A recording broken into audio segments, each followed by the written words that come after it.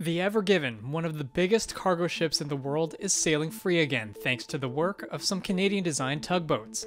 Pushing a vessel of that size was a complex operation that required several diggers, dredgers, and over a dozen tugboats, 6 of which were designed in Vancouver.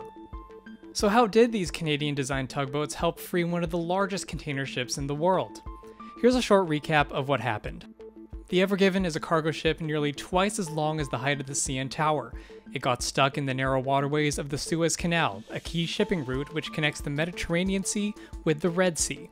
That caused a backlog of more than 100 other cargo ships, setting off a chain reaction of global supply chain shortages.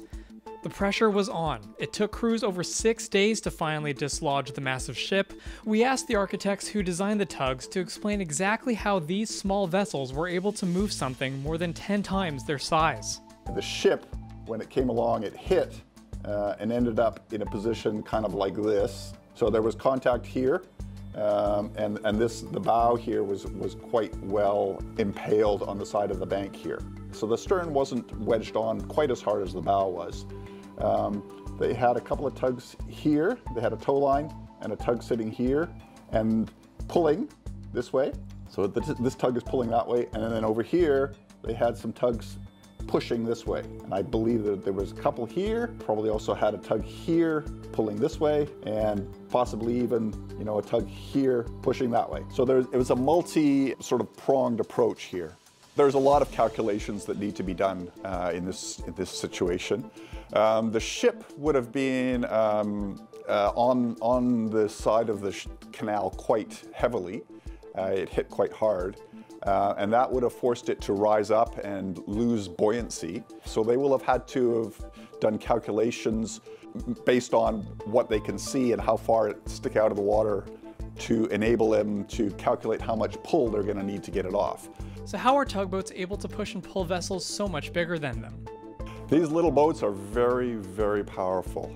For example, the ones that we had designed for this in this operation have about 7,000 horsepower, which is a lot of horsepower for a 100-foot boat. They're locomotive engines. They're something that you would see in a train, for example, or something like a large piece of earth-moving equipment. They are bigger than your car. They are a little bit like bumper cars. They do have very extensive fender system, rubber around the bow of the tug, which enables them to push against the ship without damaging the ship. The tugs have what's called an azimuthing propulsion system. Some people call them Z drives.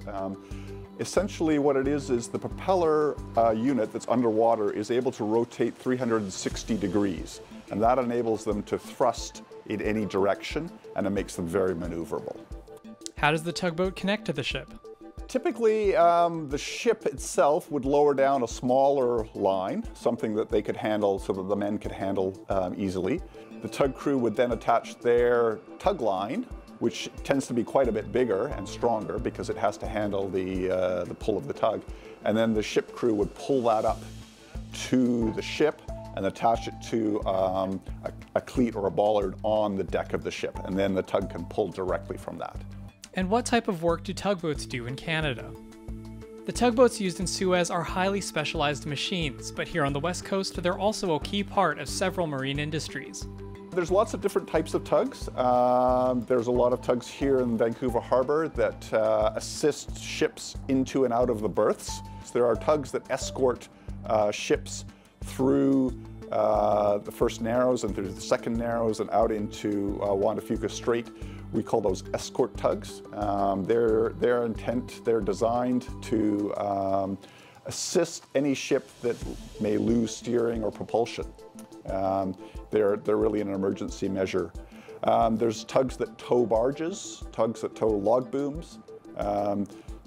Anything that needs to be pulled or pushed on the water is handled by a tug. It's nice to see our boats get recognition. It's the kind of work that our tugs, our boats do every day. So we were very proud to see what happened there. The Ever Given traffic jam put a strain on supply chains and held up an estimated $9 billion in global trade.